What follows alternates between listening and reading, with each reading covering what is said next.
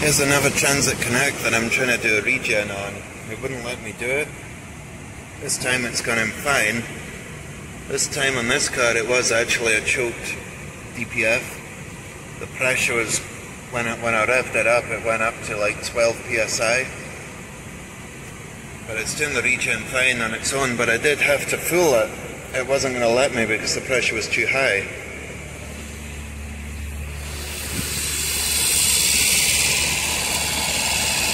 Can't see the live data now that I've got it running, but you see here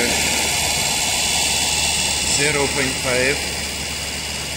So it thinks it's got hardly any pressure in it and it's happy. What I've done is put some T-pieces into the DPF line. I had to put 3 of them in there before it would fill it enough. 2 wasn't quite enough. I put 3 T-pieces in and it was happy, and it allowed me to do a regen. After the way of filling it to allow it to do a DPF regen, it's now actually about the readings it was when it allowed me to do it.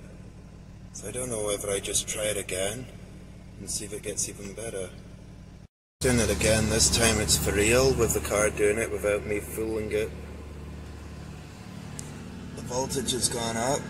It was 0.47, that's 0.58. And this is picking the revs up to just over 2000 RPM.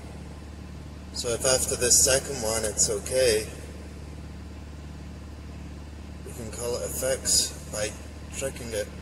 Not sure it's a good idea to promote that idea, because obviously it refuses to do a regen for a reason.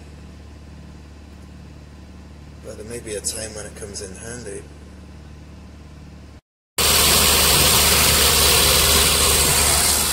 0.64 volts is the pressure it runs at, so I don't see any information on here whilst it's doing it. I've got another 10 minutes.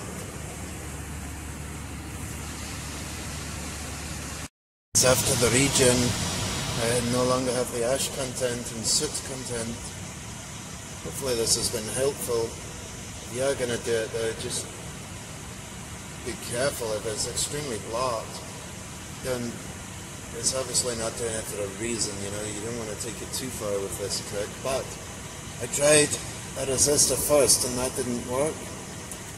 Just turn the fan off. I tried a resistor first, but it knew it was too low because you have to switch the engine off and have the ignition on in part of the procedure for doing the static regen.